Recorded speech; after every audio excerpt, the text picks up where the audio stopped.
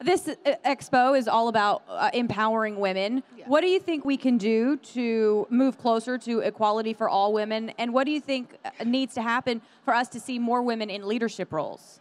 Well, first of all, I truly believe that women build women. I think this is the most important event that you can be at this year. Because together, when we band together, we move mountains. I can stand on a mountaintop or stand on TV and scream all day long by myself, but if you get behind me, the world will hear me.